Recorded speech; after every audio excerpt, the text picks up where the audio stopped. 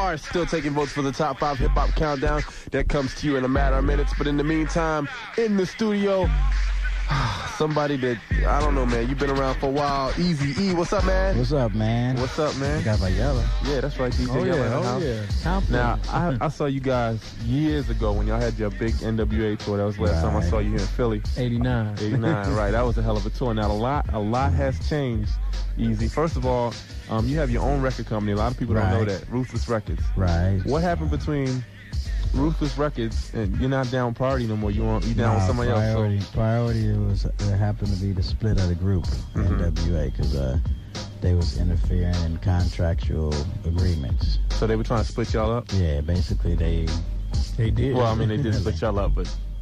Basically, they was up paying, like trying to pay Dre under the table, trying to get Ice Cube to split up, and, everybody, told what went down. Ice Cube admitted, that's what really went on. Okay, now, why is it, though, that Dre and Ice Cube, well, we'll start off with Ice Cube. When Ice Cube left the group, you guys had, like, a lot of bad feelings. What was the situation with you? No, we didn't have no bad feelings. Well, it was a record thing? I guess. I don't know what it was. Okay, because you had the Benedict Arnold thing, and then we had the whole Out on Beach album. What else? I guess, was that just to sell albums or something like that? Not a little hype? We were just going at it. So you just, so that, cool. You cool? Yeah. No, what about you and Dre? Are you and Dre some cool? Other stuff. I mean, Dre now works for somebody that used to work for him. And right, his bodyguard, right? He getting into all kind of trouble with this bodyguard, getting all these different lawsuits and everything else. Yeah, I noticed on a picture in it, for those who haven't seen his new EP, and it's selling really well, congratulations on that. You have a picture of Dre, and then you untouched photo. Right, and you itemize every little thing about him, like the eyeliner, lipstick, eyeshadow, sequence dress, stethoscope, He found low riding all of a sudden. I mean, he never did this stuff in his life, never. Now he's a hardcore G from the streets, which from NWA he never tried to be so hard. Right. All of a sudden he did so many murders and, looting. And on his album, he's talking about he's looting a place that couldn't even been touched when the looting was going on. Right. But he said they looted this place. That's how much, he know about the streets, really. Okay, so he's not from Compton then? Not originally. Okay. So he just, how did you... You got to keep up with it. Whatever's selling you, I guess he hopped on it. You might as well how did he hook up with you guys? Because I always thought, straight out of Compton, when I heard Boys in the Hood, long time ago, I said, oh, these brothers straight out of Compton. I mean, how did you hook up with Dre? Because I understand that you... With Dre? I mean, I've been knowing him for a while, but, Dre was in that world-class wrecking crew. Right. Where they used to do their love song. Right. That was a big hit here in Philly. And everything, and all that, Well, how did you hook up, and how did you... Well, I seen him at some club, and he had on this sequence dress. I was like, man, hey, you got to get out of that stuff. Right. But he was a good producer. So you saying you brought him into the hip hop thing, or you changed his appearance rather at the time? Yeah, I tried to put him in something else. Okay, in the black, in the. No, he was rocking sweatsuits and flooding pants and tapered at the bottom.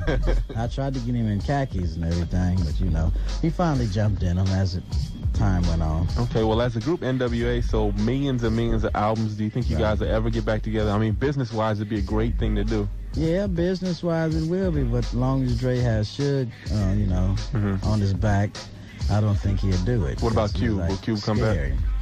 Yeah, Cube is down. Okay. He's down to do it. All right. Now, is down, you got your new deal with Relativity, and you have a lot of groups coming out besides MC Rim with the same old ish. That's blown up a little bit right about now.